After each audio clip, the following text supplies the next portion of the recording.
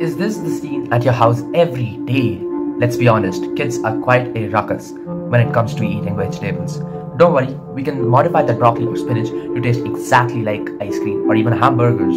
And better yet, we can make it even healthier, all done using synthetic biology. What is it, you may ask? Hey, I'm Ritesh, and as you might have guessed, today I'm going to be talking about synthetic biology.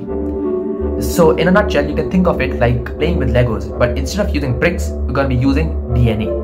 And this has the potential of revolutionizing the entire world, from purifying water cheaply to creating designer clothes that you can interact with. The possibilities are endless. Synthetic biology doesn't just have gene editing, but also every single cool thing you can think of in biology, and possibly more. Let's talk about some of the specific applications which are already in use. So, synthetic biology is being utilized for drug production. For example, you might have heard of penicillin. We're using synthetic biology to make it more effective